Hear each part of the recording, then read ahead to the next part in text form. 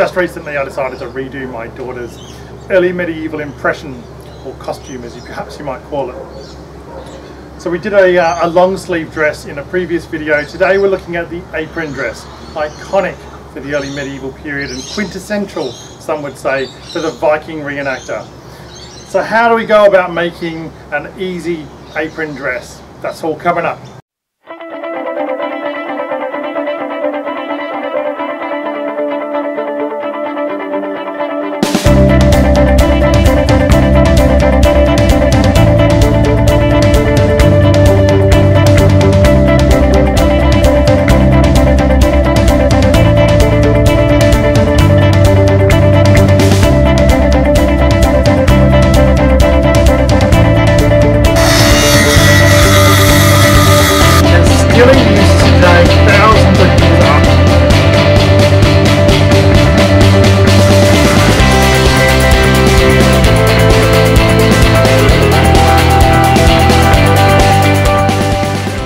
Alrighty guys, first thing we got to look at here is a little bit of history. So these apron dresses we know became iconic really in around about the sort of 7th or so, maybe the 8th century, and they lasted right through to the 1000s or the 11th century.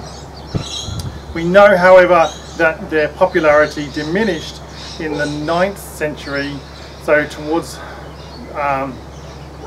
in the 10th century at the latest really in most of Western Europe, because the grey finds just don't show them anymore.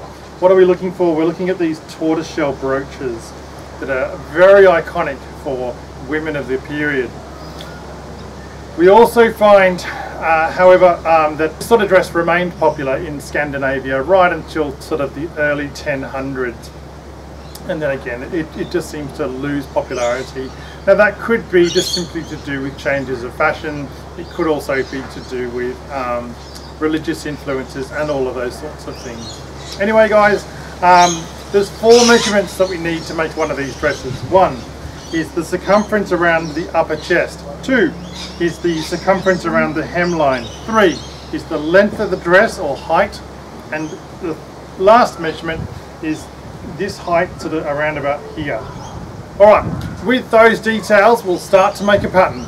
Alrighty guys, so today we're making an apron dress, quintessential for the modern day Viking reenactor. However, it's really important to understand that if you're looking at historically accurate, these dresses had lost their popularity in the 10th century. So really by the mid 900s they seem to have gone out of fashion in the modern day places like England, France, Germany, Scotland, Wales and so on. And by the kind of late 900s they'd lost their popularity, early 1000s in modern day sort of Scandinavia. So it does depend on the type of group and what you're trying to achieve, but that's just something to bear in mind. Okay, we need essentially 2 pattern pieces and they are going to look like this. And you need to forgive my drawing here. I am not an artist, but there we go. Alright, so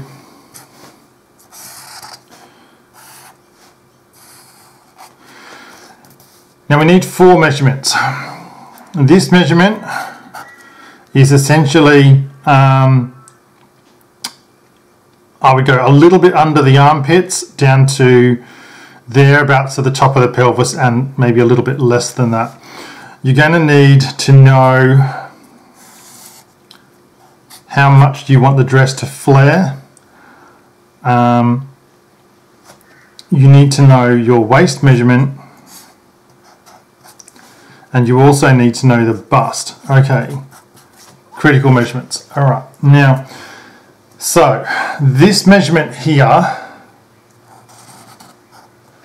is 1/3 of the bust.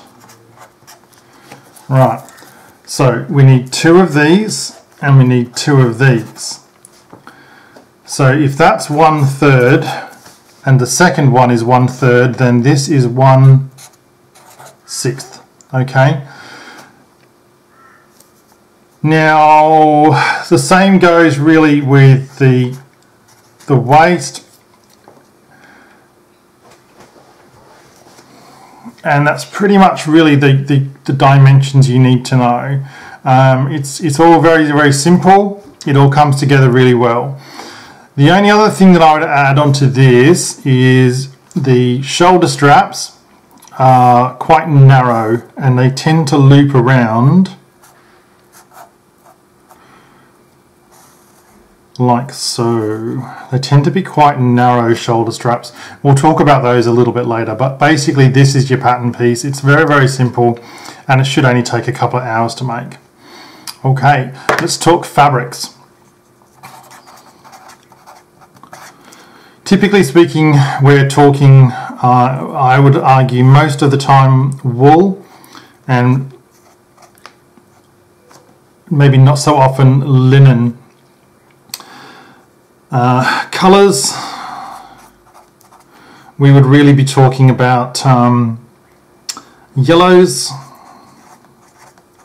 blues. Yellows can be achieved from dyeing with marigold, blues from a plant called woad. There's a range of browns and beige, which can be achieved, really just through very basic dyeing processes. Higher status individuals might be able to get something like red, deeper greens, or more consistent blues. I say more consistent because the use of the plant woad is a bit difficult, and woad really has to be cultivated properly, so you need to actually have some skill to use that to really get a reliable batch of woad, so to speak. And then very high status people would be looking at pinks and purples, which can be achieved through lichens and some of those other kind of things, but they're much harder to get, and therefore fabric would again be a very expensive commodity. So this would really be for the sort of earldom type level, or people in high society. Rightio, I think we've covered most of it. Anything else we'll get into as we get into the video. Alrighty guys, let's go.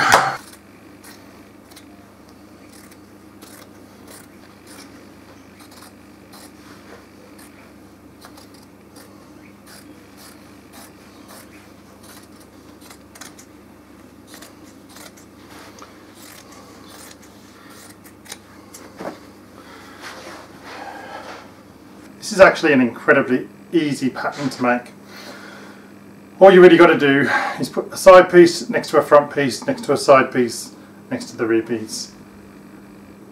First step is just going to be to do a running stitch around all the major joins.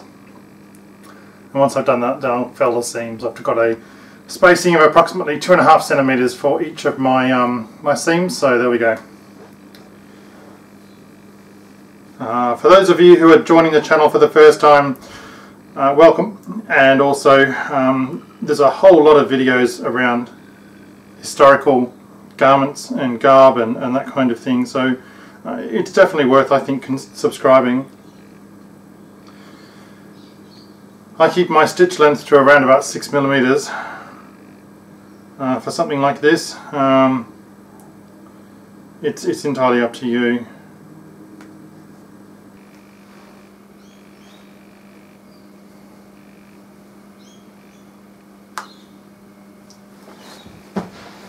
Righty, so we've got a seam here.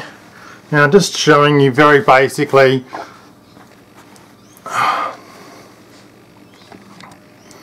I just gather the seam between my fingers like so, and you want to pretty much just very loosely grab the fabric, so just trying not to take a hectic bite or something.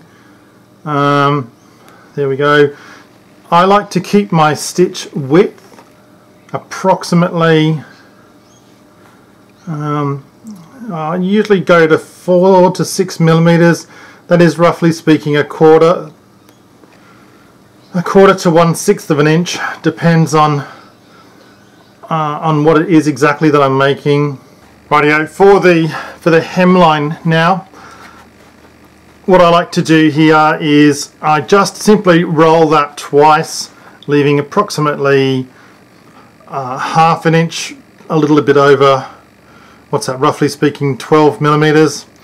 This side of it, which is going to be an invisible seam, now we're just going to go back and do the same process. We just fell this seam, so it should pretty much be an invisible seam once that's finished. You're only taking just a tiny little bite from the, if you like, on the dress side of it, really just a couple of those fibers, and as long as you're using a well matched thread, you should be fine.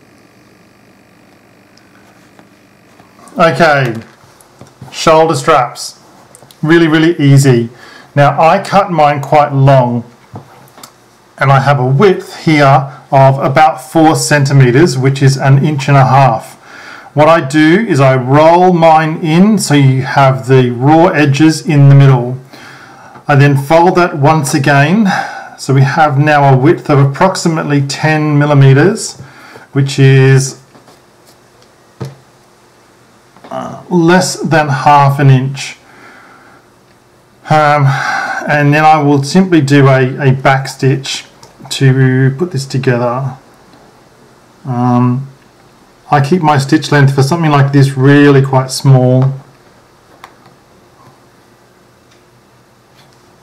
but it's a really cool kind of end result, and I think the narrower you can get your shoulder straps, the better. So alrighty guys, this has come out really well. I'm really happy with it. It's really awesome. I'm so happy with the way it's come out indeed. You can see that this works really well. It's a very simple dress to make. You can make one of these in really just an hour or two. It doesn't require a whole lot of fabric either, so that all depends upon you and how big you are and all that kind of thing, but and how much fabric you need for your pattern, but that's okay. This is just a simple, easy project to make for pretty much anyone. Alright, thank you so much for watching. Please like, subscribe and share, and we'll catch you in your next video.